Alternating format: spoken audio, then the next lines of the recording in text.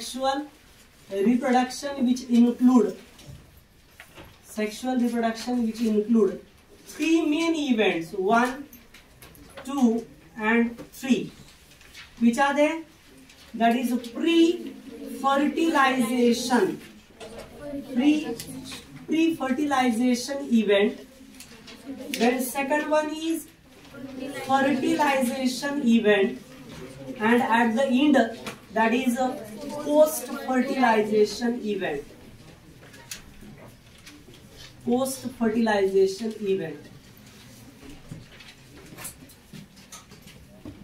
So just here, so is in pre-fertilization, so two steps occurred.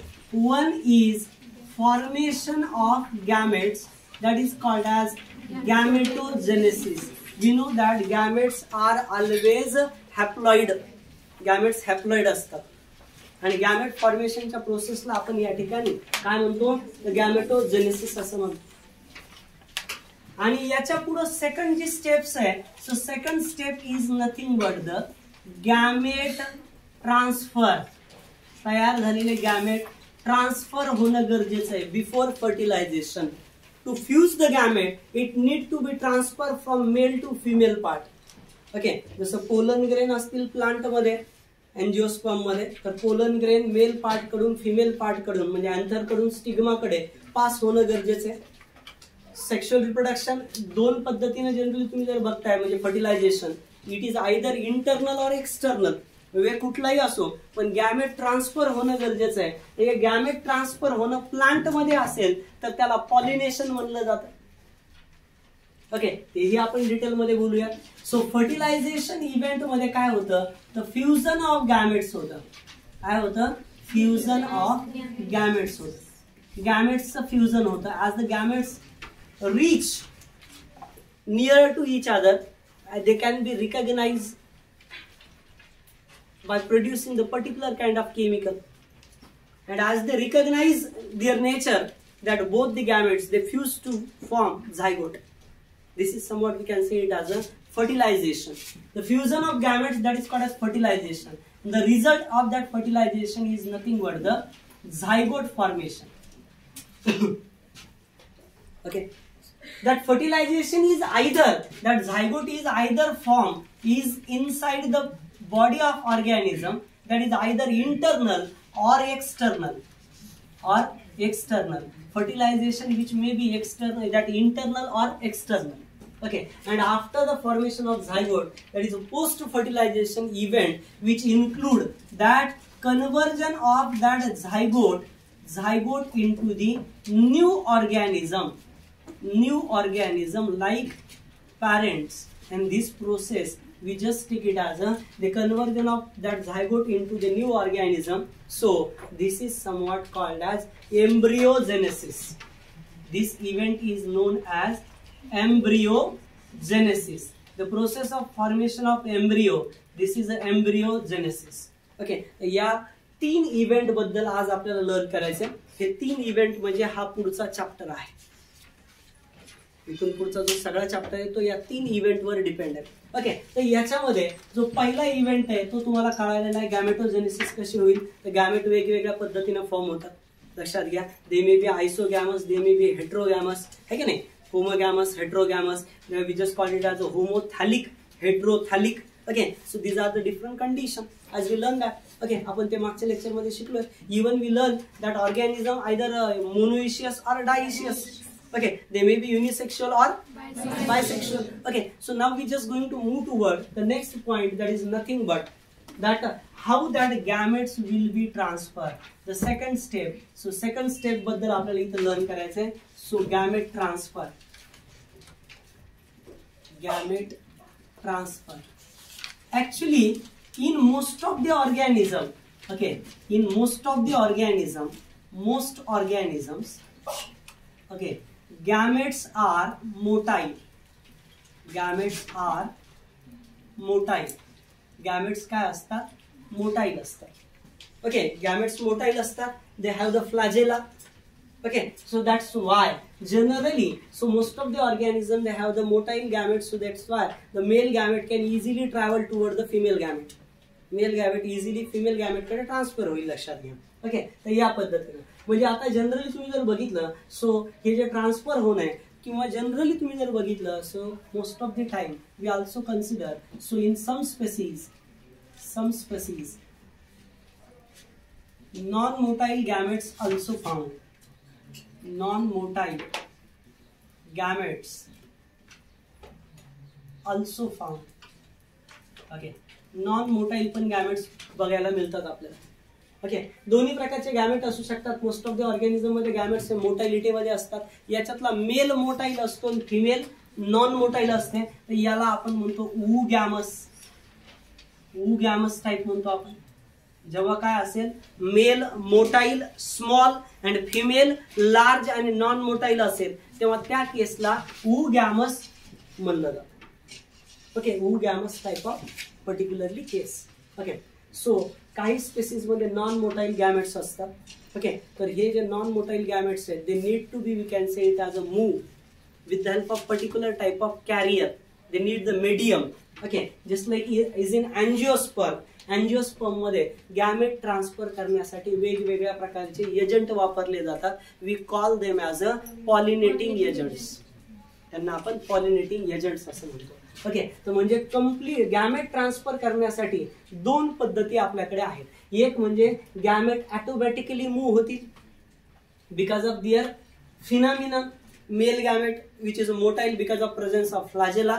Okay, तो move होईल आणि female gamete generally non motile असल्यामुळे त्या पद्धतीने राहील. ओके, आणि काही स्पेसिस मध्ये जनरली तुम्ही जर बघितलं तर नॉन मोटाईल टाईपचे गॅमेट्स आपल्याला बघायला मिळतात, लक्षात घ्या. ओके, आता इथं आपल्याला एक गोष्ट आणखी बघणं गरजेचं, ती म्हणजे कोणती बघा. So what about that gamete हे जे काही असतात तर कुणामध्ये कोणत्या पद्धतीनं राहतील, लक्षात घ्या. Okay, most of the organisms मध्ये गॅमेट मोटाईल आहेत. म्हणजे हे कोण आहेत माहिती का, जे मोटाईल आहेत त्यांच्यामध्ये. तर या ऑर्गॅनिझम मध्ये सुद्धा काही अल्गी येतात,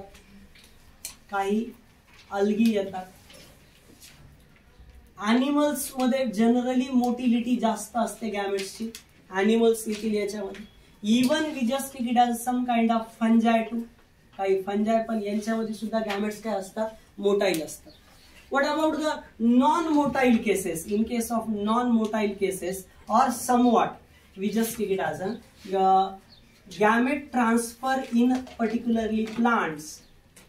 In plants, that gamete transfer is also known as, plants मध्ये we call it as a pollination process. What we say? We just call it as a pollination. Pollination means nothing but the process of transfer of male gamete toward the female part from anther to stigma. We just take it as a by using the particular carrier agent. Okay, तर plants मध्ये pollination घडून आणण्यासाठी वेगवेगळे असतात. बघा, plants मध्ये जर तुम्ही लोअर मेंबर पकडले in case of algae, in case of bryophytes, in case of pteridophytes, so they have the pollinating agents mainly water. Pollinating agent कोण असेल, मेनली वॉटर असेल जर तुम्ही लोअर ऑर्गॅनिझम पकडले तर. आणि या केसला आपण म्हणतो हायड्रोफिली. काय म्हणता तुम्ही या केसला? हायड्रोफिली. म्हणजे the transfer of male gamete. Okay, transfer of male gamete with the help of water is called as हायड्रोफिली. So which is found in algae, bryophyte and pteridophytes. या तिघांमध्ये water as a carrier, pollinating agent म्हणून water आपल्याला इथं बघायला मिळेल. Okay, so in case of particularly some higher organisms just like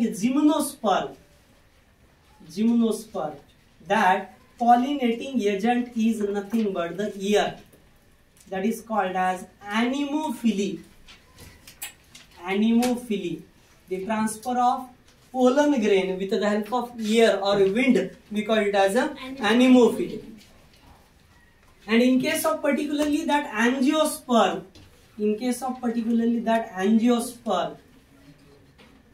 both biotic insects, biotic pollinating agent कौन कौन है? Insects, birds, bats. Then insects, birds, bats, then also some reptiles, okay, etc. Biotic and abiotic, that is water and wind, air. Wind means air. Okay, so which is acting as a pollinating agent in case of angiosperm. It means that in case of angiosperm, the variety of agents which are used to transfer the pollen grains. Pollen grain transfer करण्यासाठी खूप वेगवेगळ्या प्रकारचे agent वापरले जातात, लक्षात घ्या. Okay, वेगवेगळे medium वापरले जातात. These are the different kind of medium to transfer the male gamete toward the female part, because before transfer of that gametes, that fertilization will not be takes place. जर गॅमेटच गेलं नाही, mail gamete जर female गॅमेटच्या contact मध्ये आलंच नाही, तर fertilisation होणार नाही. आणि हुकून चुकून झालंच तर त्याला ट्रू फर्टिलायझेशन मानता येणार नाही. दिस is somewhat sed to be the false type of fertilisation, that is parthenogenesis. Okay, तर पार्थेनोजेनेसिस म्हणजे विदाउट फर्टिलायझेशन जर ऑर्गॅनिझम जनरेट झाला तर त्याला तुम्ही पार्थेनोजेनेसिस अशी प्रोसेस म्हणता. ओके, तर हे वेगवेगळे मेथड आहेत gamete transfer होण्याशी related. Okay, number next we just take it as a, okay, actually in case of that monoecious cases, okay, monoecious cases मध्ये so gamete transfer which is not essential. In case of monoecious, whatever that is plant, animal, anything. So monoecious मध्ये we commonly observe the self pollination and self fertilization. Self fertilization we observe. Okay, monoecious मध्ये दोन्ही sex organ present असतात, मेलही असतं फिमेलही असतं, त्यामुळे तिथल्या तिथंच transfer होतात. That is self pollination. आणि त्याच्यामुळे काय होतं, याची श्युअरिटी जास्त असते. Wastage of gamete prevent loss of gametes. Gametes formation मध्ये जास्त एनर्जी खर्च करणार नाहीत. का? कारण त्यांचे दोन्ही पार्ट जवळ जवळ आहेत. So that's why there is a prevent that is loss of gamete formation.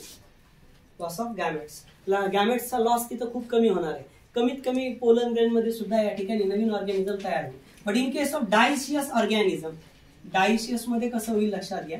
In case of dioecious organism the pollination is must be cross pollination. Okay, cross pollination होणार आहे. क्रॉस पॉलिनेशन म्हणजे generally तुम्ही जर बघितलं तर दोन वेगवेगळ्या व्हरायटीचं pollination होणार आहे. त्याच्यामुळे काय होणार आहे, तर इथं जेनेटिक व्हेरिएबिलिटी येऊ शकते. जेनेटिक व्हेरिएबिलिटी म्हणजे जे नवीन ऑर्गॅनिझम तयार होणार आहे त्याच्यामध्ये जेनेटिक चेंजेस असू शकतात.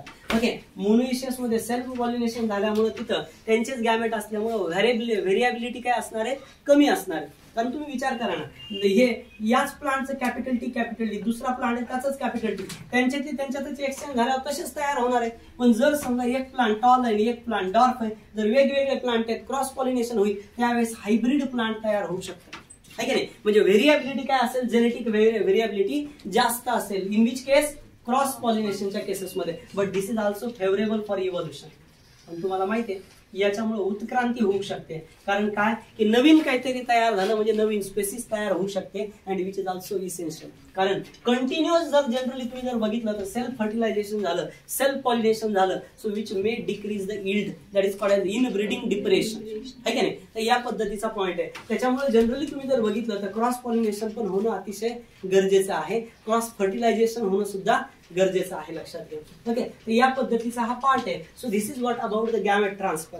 हे गॅमेट ट्रान्सफरशी रिलेटेड असणारा मुद्दा आहे. Okay, after gamete transfer that is nothing but the second point, that is fertilisation. Gamete transfer झाल्याच्या नंतर second point that is fertilisation. Fertilisation is nothing but the fusion of dissimilar gametes. Fusion of dissimilar gametes. Dissimilar gamete. Fusion of dissimilar gamete, that is said to be the fertilization. Okay, म्हणजे एक काय असणार आहे female आणि दुसरा कोण असणार आहे मेल गॅमेट. सो यांचं फ्युजन होणं याला म्हणायचं फर्टिलायझेशन. आणि फर्टिलायझेशन जे असतं ना तर हे फर्टिलायझेशन दोन प्रकारचं असतं. ओके, काय दोन प्रकारचं फर्टिलायझेशन आहे? काही ऑर्गॅनिझम जे असतात त्यांच्यामध्ये फर्टिलायझेशन एक्सटर्नल बघायला मिळतं एक्सटर्नल फर्टिलायझेशन. एक्सटर्नल फर्टिलायझेशन म्हणजे काय बरं? The fusion of gametes outside the body. Fusion of gamete, fusion of gamete outside body, outside body, बॉडीच्या बाहेर गॅमेटचं फ्युजन जर झालं तर याला म्हणायचं external fertilisation. And that external fertilisation which include, या एक्सटर्नल फर्टिलायझेशन मध्ये कोण कोण येतं माहितीये का? या एक्सटर्नल फर्टिलायझेशन मध्ये येतात फिशेस. त्यातले त्यात कोणते फिशेस? ऑस्टिओक्थाइज, नॉट कॉन्ड्रिओक्थाइज. कॉन्ड्रिओक्थाइज मध्ये कसं फर्टिलायझेशन आहे? इंटरनल आहे बघा, लक्षात घ्या. ओके, हे एक थोडासा मायनर, तुमचा किंगडम अॅनिमल्याच्या वेळेस आणखी क्लिअर होऊन जाईल हा मुद्दा. ओके, सो फिशेस मध्ये ऑस्टिओक्थाइज, त्याच्यानंतर अँफिबियन्स. अँफिबियन्स म्हणजे generally most of the aquatic अँफिबियन्स just like frog. Frog मध्ये एक्सटर्नल फर्टिलायझेशन आहे. म्हणजे जे ॲक्वॅटिक ऑर्गॅनिझम्स आहेत, या ॲक्वॅटिक ऑर्गॅनिझम मध्ये एक्सटर्नल फर्टिलायझेशन बघायला मिळतं तुम्हाला. ओके, काय करतात? Mail release there gametes in water and female also release there gamete in water and that gametes fused in water and inside water that zygote formation takes place. म्हणजे water मध्ये zygote तयार होतो त्यांचा. Okay, म्हणजे external fertilisation मध्ये zygote formation पण कुठं होतं? झायगोट फॉर्मेशन पण, ओके, फर्टिलायझेशन पण कुठं? Zygote formation in water, in water और आउटसाइड बॉडी, हे सुद्धा एक्सटर्नलच. ठीक आहे नाही? या पद्धतीने होऊ शकतं in case of external fertilisation. Okay, so just keep in mind. So what about the second term, that is nothing but the internal fertilization. Okay, so internal fertilization म्हणजे काय बघा? The term internal fertilization, the term internal fertilization means the fusion of gametes inside the body. बॉडीच्या आतमध्ये गॅमेटचं fusion होणं. Okay, the fusion of gametes in body, बॉडीच्या आतमध्ये गॅमेटचं जर fusion झालं तर याला काय म्हणायचं? याला म्हणायचं internal fertilisation. Okay, this is somewhat non as internal fertilisation. Okay, so here actually, so the internal fertilisation, fusion of gamete in body, fusion of gamete in body, बॉडीमध्ये गॅमेटचं फ्युजन होतं. We know that is in case of particularly, so most of the terrestrial organism, terrestrial animals, okay, terrestrial animals, or somewhat we can say it as even plants. Okay, even plants, they have, we can say it as a, that is internal fertilization. Okay, internal fertilization बघायला मिळेल. Okay, इथे एक गोष्ट लक्षात घ्या. Okay, external fertilisation animal मध्ये amphibian, fishes झाले. आणि जर प्लांट मध्ये जर म्हणलं तर कोण येणार बरं? एक्सटर्नल फर्टिलायझेशन प्लांट मध्ये कोण येणार आहे? आल्गी. प्लांट मध्ये कोण येणार आहे? Algae. Algae show the external fertilisation. Algae मध्ये कसं असतं? एक्सटर्नल फर्टिलायझेशन असतं. ओके, सो एक्सटर्नल नॉन जॅकेटेड असतात sex organ, non जॅकेटेड sex organ. Okay, non जॅकेटेड sex organ present असतात in case of algae. Okay, so या पद्धतीचा हा भाग आहे. Okay, so number next, terrestrial animals, plants यांच्यामध्ये basically internal fertilisation. Terrestrial animals मध्ये कोण कोण येतात माहिती का? टेरेस्ट्रियल ॲनिमल्स मध्ये बेसिकली जर तुम्ही घेतलं तर ऑलमोस्ट सगळ्या प्रकारचे या ठिकाणी इन्सेक्ट्स म्हणा. ओके, सो इन्सेक्ट्स म्हणा. त्याच्यानंतर जनरली तुम्ही जर बघितलं तर रेप्टाइल्स म्हणा, रेप्टाइल्स म्हणा, एव्ज म्हणा, अँड मॅमल्स, आणि मॅमल्स म्हणा. ओके, यांच्यामध्ये काय येतं? टेरेस्ट्रियल केसेस मध्ये इंटरनल फर्टिलायझेशन. ओके, आणि प्लांट्स मध्ये कोण आहेत ज्याच्यात इंटरनल फर्टिलायझेशन आहे? All from bryophytes to angiosperm. फक्त एकमेव algae, only algae show external fertilisation. बाकी सगळे प्लांट इंटरनल फर्टिलायझेशन शो करतात. Okay, and we know that the result of fertilization is, okay, the result of fertilization, okay, result of fertilization, result is nothing but, so this one is nothing but gametic fusion. Okay, n च combination होईल, it formed the 2n, and this 2n is nothing but the zygote. This 2n is nothing but the zygote, and this process we just take it as a that fertilization. Okay, याला आपण fertilization म्हणतो. Gamete म्हणजे generally they restore the chromosome number. Fertilization, which is very important process, which restore the chromosome number. Yeah, although the parents they are diploid generally, but their gametes are haploid, so that's why is in offspring, is in newly formed organism also restore the 2n chromosome. 2n असल्यामुळे काय baby मध्ये 4n नाही होत. Chromosome actually constant राहतात because of this process, fertilisation and meiosis. Meiosis मुळे chromosome अर्धे होतील, पुन्हा फर्टिलायझेशन मुळे पुन्हा रिजाइन होतील. त्याच्यामुळे या दोन प्रोसेस, ओके, कोणकोणत्या प्रोसेस? मियोसिस, ओके, मियोसिस आणि फर्टिलायझेशन काय करतात? Restore chromosome number. या दोन प्रोसेस काय करतात? Restore chromosome number. Restore chromosome number. Restore chromosome number. Okay, so just keep in mind that all the things. So this is what about the external and internal fertilization. The external internal fertilization बद्दलचे मुद्दे होते लक्षात घ्या. अगदी व्यवस्थित पूर्णपणे बघायचे तुम्हाला. Okay, so now we just going to move toward what about, you can say it as a, so some organisms. Okay, याच्यामध्ये काही केसेस अशा आहेत की they show the parthenogenesis. What is mean by the term parthenogenesis? Parthenogenesis म्हणजे formation of organism, formation of new organism without fertilization, without fertilization, without fertilization, and this is somewhat known as parthenogenesis. This is somewhat known as parthenogenesis. Okay, without fertilisation तयार झालेला organism असेल तर parthenogenesis. कार्पी is different. पार्थिनो कार्पी is formation of फ्रूटलेट seedless fruit. Okay, seedless fruit तयार करणं पार्थिनो कार्पी. आणि parthenogenesis म्हणजे organism तयार करायचा आहे, hole organism. This is a genesis. Okay, कोण कोण येतं याच्यामध्ये? So it include, you can say it as a, that is rotifers. Rotifers. Rotifer is nothing but a phylum after the Coelenterata. Coelenterataच्या नंतर जे तुमचा हायड्रा वगैरे त्यांचा गट आहे त्याच्यानंतरचा अॅनिमलचा गट आहे. थोडे मायक्रोस्कोपिक ऑर्गॅनिझम आहे आणि हे अॅनिमल ॲक्वॅटिक असतात. तर यांचा गट आहे. हे असेक्शुअली म्हणजे ऍक्च्युअली काय होतात तर विदाउट फर्टिलायझेशन डायरेक्ट तयार होतात. रोटिफर्स असली. त्याच्यानंतर हनीबीज. हनीबीज मध्ये कोण असतं बरं? स्टराईल. ओके, म्हणजे स्टराईल म्हणजे तर त्यात स्टराईल असेल, फिमेल वर्कर स्टराईल असेल. पण ड्रोन पार्थिनोजेनेसिस न तयार होतो. ड्रोन हा याच्यामध्ये जो ड्रोन आहे म्हणजे मेल आहे.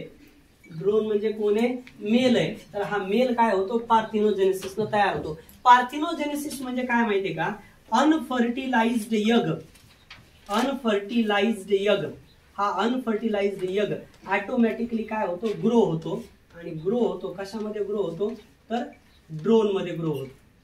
डायरेक्ट ड्रोन म्हणजे हनीबीचा मेल जो आहे त्याच्यामध्ये ग्रो होईल. अनफर्टिलाइज्ड यग. ओके, देन हनीबीच्या नंतर after that is nothing but the birds. Birds like Turkey. Turkey नावाचा पक्षी लक्षात घ्या.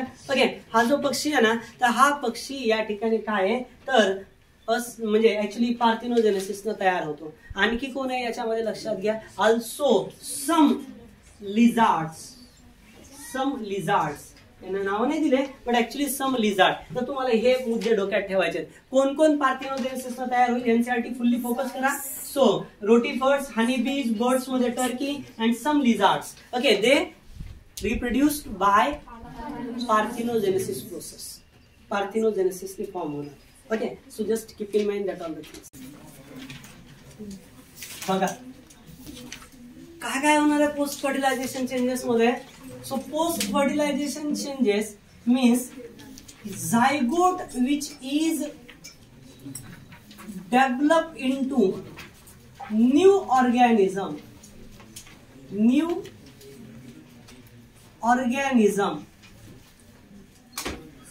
is at their young stage, young one.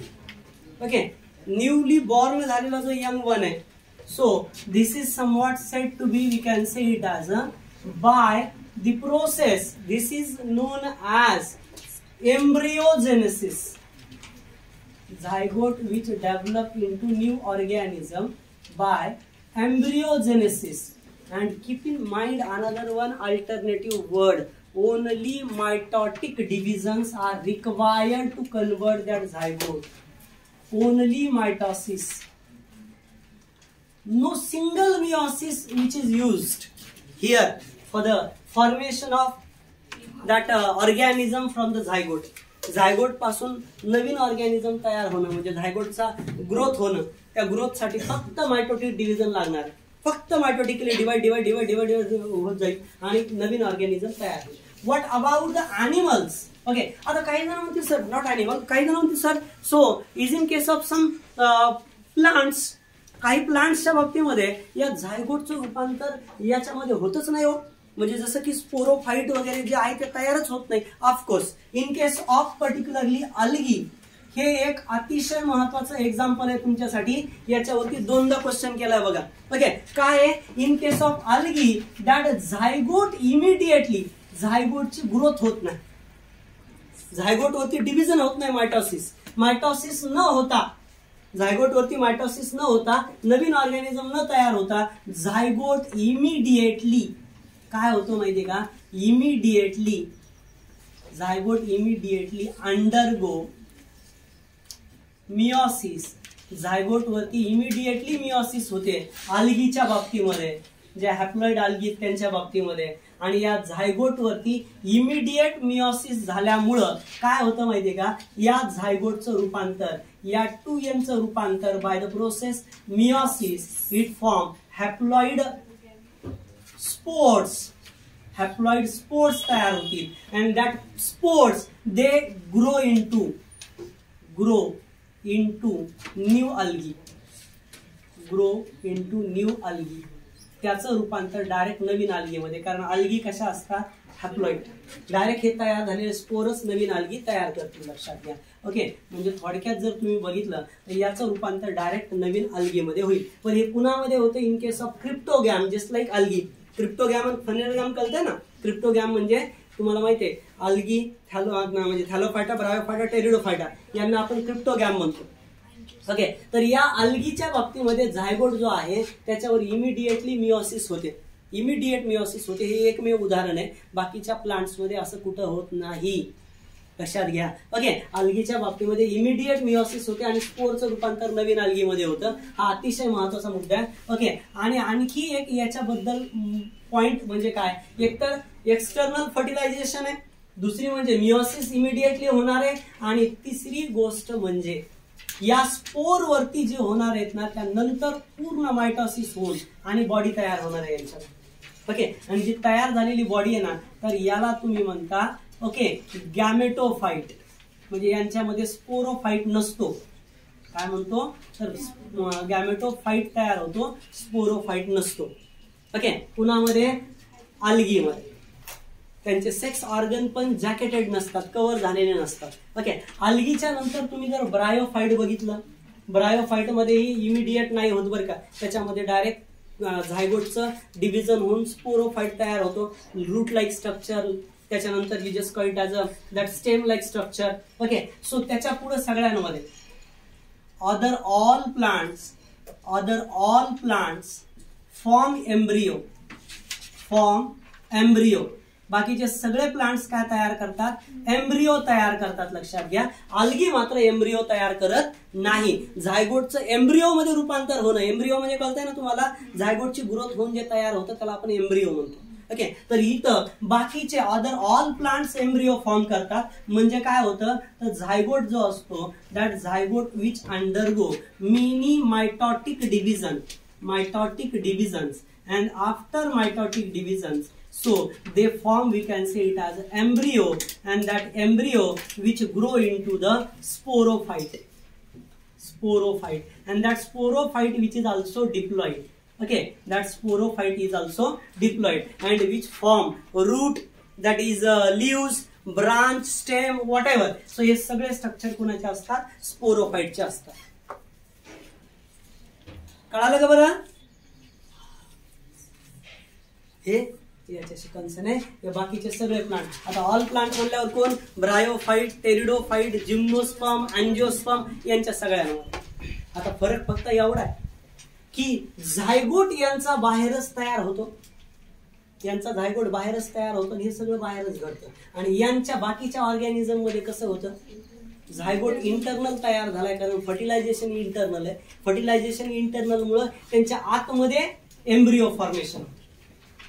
Okay, डोक्यात ठेवा. आणि म्हणून बाकीच्या सगळ्या प्लांटला एम्ब्रिओ फायटा म्हणायचं, एक्सेप्ट कोण? अल्गी.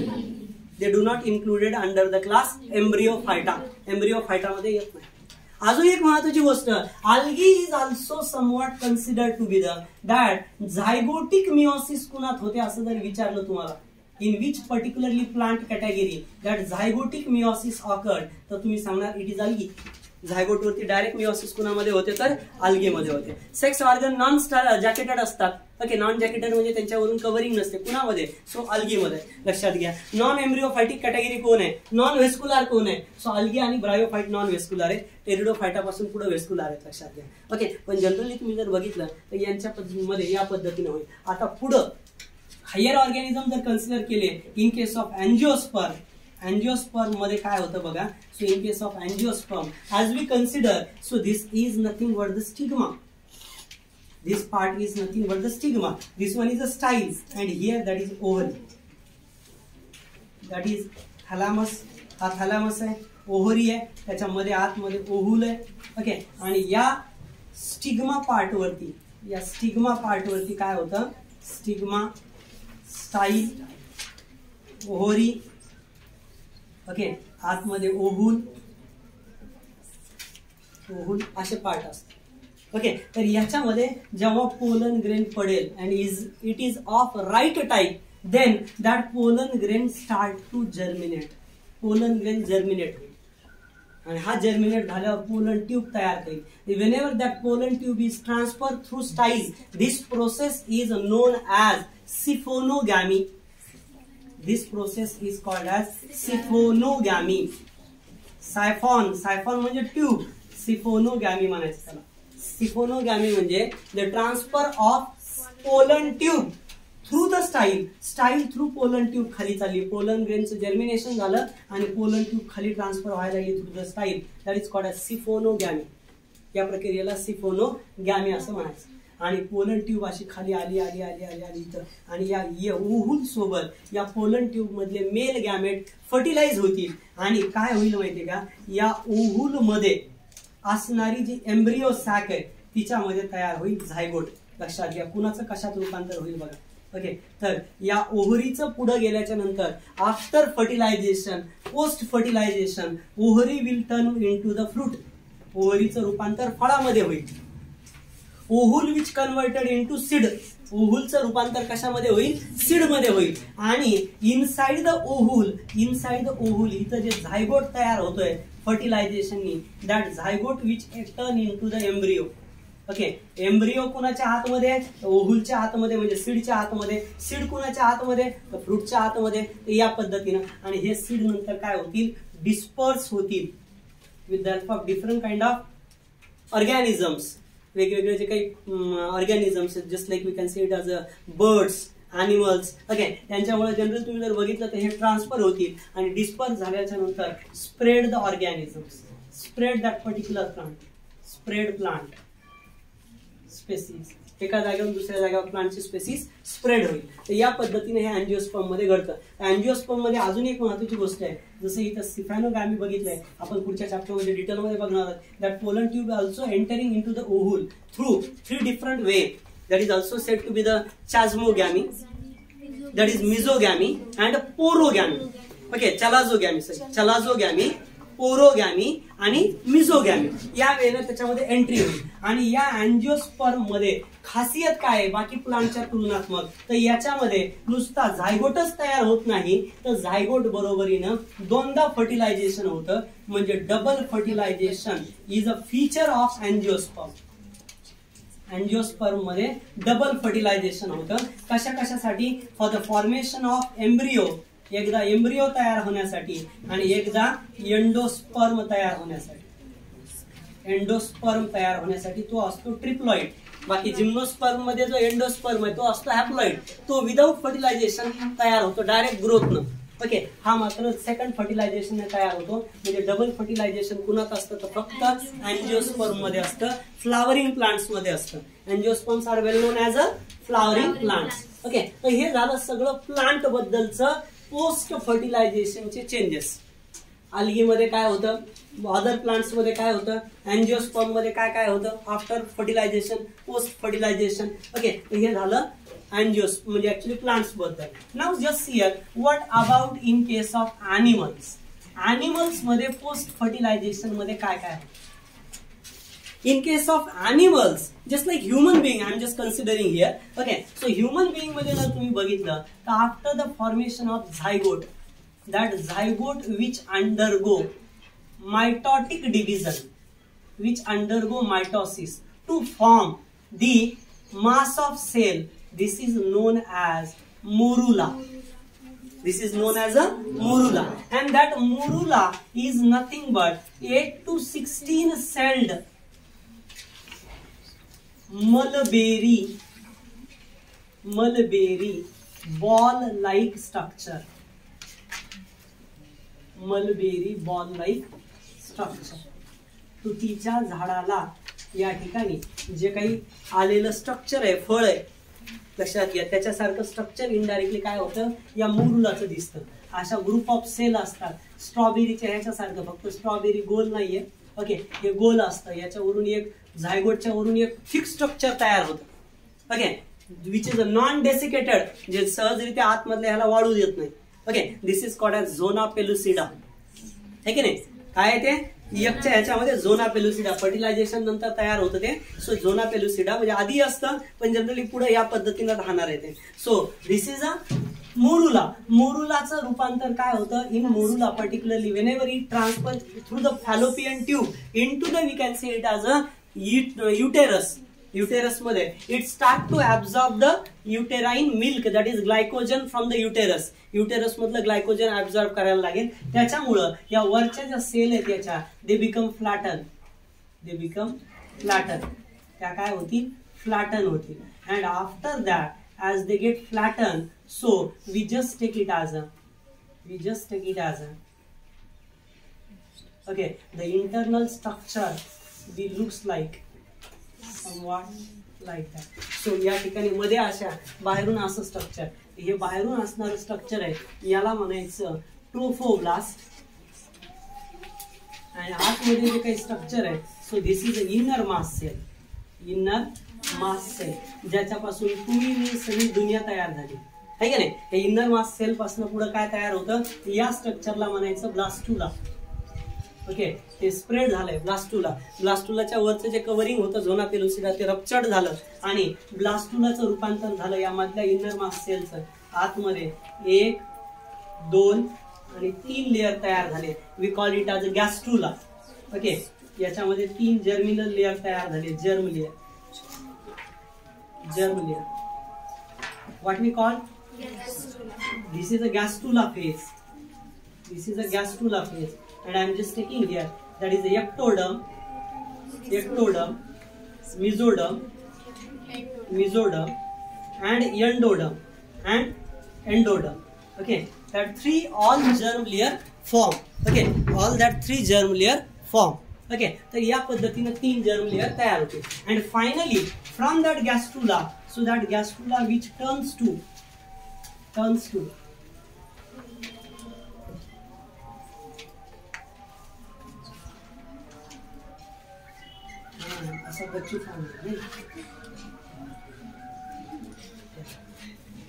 याचं रूपांतर या एम्ब्रिओ मध्ये होईल.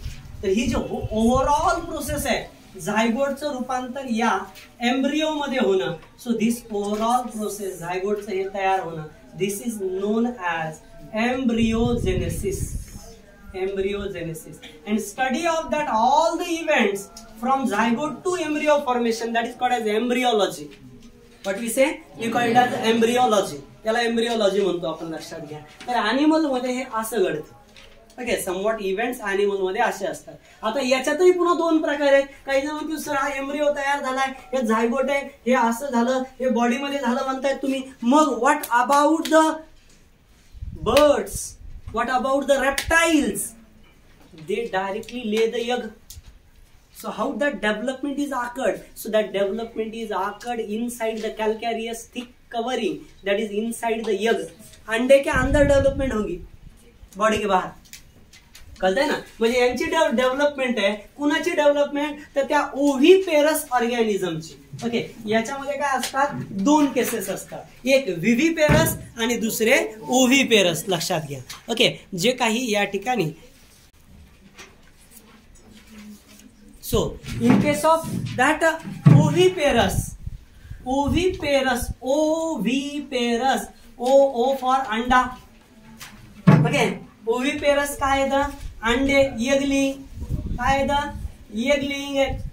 Okay, egg-laying organism. यांची डेव्हलपमेंट कुठं होते, तर झायगोटचं रूपांतर एम्ब्रिओ मध्ये होतं, इनसाइड एग. ओके, कुठं होतं, इनसाइड एग. म्हणजे झायगोट पासून एम्ब्रिओ तयार होतो आफ्टर सर्टन पिरियड, आणि त्या पिरियडला म्हणलं जातं इन्क्युबेशन पिरियड. आपल्या मराठी ग्रामीण भागामध्ये याला म्हणतात उबवणीचा कालावधी. अंडी उबवणे आहे का नाही, कोंबडी अंड्यावर बसते म्हणजे अंडी उबवते, तर अंडी उबवण्याचा जो कालावधी आहे त्याला म्हणायचं इन्क्युबेशन पिरियड. तर इन्क्युबेशन पिरियड जो असतो यगला इन्क्युबेट करण्याचा, ओके, तर इन्क्युबेशन पिरियड प्रत्येक ह्याच्यामध्ये वेगळा.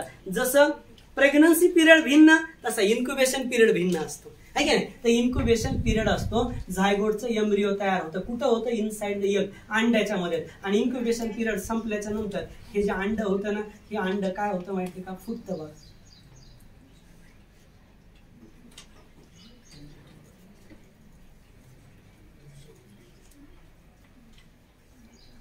पिल्लू भाई फुटलं, लक्षात घे, आहे का नाही. सो हे फुटलं आणि याच्यापासून काय बाहेर निघलं, हे पिल्लू. म्हणजे काय, तर याच्यामध्ये होतं इन्क्युबेशन पिरियडच्या नंतर हे बाहेर निघेल. ओके, सो डेव्हलपमेंट या पद्धतीने असते. ओके, ओव्हिपेरस मध्ये असं होतं. आता ओव्हिपेरस मध्ये कोण कोण येतं, तर ओव्हिपेरस मध्ये येतात एव्स, रेप्टाइल्स. ओके, एव्स म्हणजे बर्ड्स. ओके, रेप्टाइल्स हे झाले ओव्हिपेरस. ओके, नंतर डायरेक्ट यंग वन बाहेर पडेल. ओके, हे झाले ओव्हिपेरस. What about the विव्हिपेरस? विव्हिपेरस म्हणजे directly produce young one directly produce करतात. काय, डायरेक्टली बाळाला जन्म देतात. जे डायरेक्टली बाळाला जन्म देतात त्यांना म्हणायचं विव्हिपेरस ऑर्गॅनिझम. Okay, विव्हिपेरस organism. विव्हिपेरस मध्ये कोण येतं, विव्हिपेरस मध्ये येतात मॅमल्स. विव्हिपेरस मध्ये येतात कॉन्ड्रिओक्थाइज, कार्टिलेजस फिशेस, कॉन्ड्रिओक्थाइज. आणि याच्यातही एक तुम्हाला माहिती आहे, पुढे आणखी एक इम्पॉर्टंट गोष्ट, याच्यामध्ये सी हॉर्स म्हणून एक कॅटेगरी आहे, हिपोकॅम्पस. दुनियातलं भयानक एक्झाम्पल. बाकीच्या सगळ्या फिमेल लेकराला जन्म घालतात आणि या हिपोकॅम्पस नावाचा जो मासा आहे याच्यामध्ये मेल पिलांना जन्म घालतात. लक्षात घ्या. आणि एक दोन नाही, 150 पिलं जन्माला घालतात. लक्षात घ्या. ओके, म्हणजे एवढं जास्त या ठिकाणी. आणि जनरली तुम्ही जर बघितलं तर याच्यामध्ये विव्हिपेरस नंतर जन्म दिल्याच्या नंतर ते काय वाऱ्यावर सोडत नाहीत. ओके, जसं इथं जन्म दिल्यावर हे पिलं तयार झाल्यावर कोंबडी खायला घालते त्या पिलांना, किंवा कोणताही पक्षी तुम्ही बघितलं ना. हा, लक्षात घ्या. मोठे होऊपर्यंत पिलं काय करतात, हा आणून बेटांनो पाल नाही रे, इथं घोसला घरटं होतं, त्या घरट्यामध्ये पिल्लू होतं पालीवाले. ओके, सो या पद्धती. ओके, आणि विव्हिपेरस मध्ये मॅमल्सशी रिलेटेड काय करतात, नरिशेस युजिंग मॅमल्स मध्ये असेल nourishes using we can say it as a milk. Mammals मध्ये मिल्क ऑर फूड सप्लाय करून त्याची नरिशमेंट करतात. असं असेल तर त्याला म्हणायचं विव्हिपेरस. आता याच्यात पुन्हा 3 कॅटेगरी आहेत मॅमल मध्ये. 3 कॅटेगरी कोणत्या, एक असतात या ठिकाणी egg laying mammal. Egg laying mammal मध्ये कोण येतं, egg laying mammal ऑर्निथोरॅन्कस, we call it as a प्लॅटिपस, duck billed प्लॅटिपस. Okay. त्याच्यानंतर placental mammal kangaroo. Placental mammal मध्ये पाऊच असते समोरून त्याच्या, है की नाही, त्याच्या समोरून पाऊच असते, त्या पाऊच मध्ये ते पिलाला ठेवतात. ओके. त्याला आपण म्हणतो मेटाथेरियन. आणि नंतर मग असतं युथेरियन. हे तुम्हाला मी पुढे डिटेल मध्ये सांगेन. सो एवढं किती जणांना क्लिअर झालंय बरं, बोर्डवरचं व्यवस्थितरित्या क्लिअर झालंय. हे पिल्लू कसं तयार झालं कळालं का.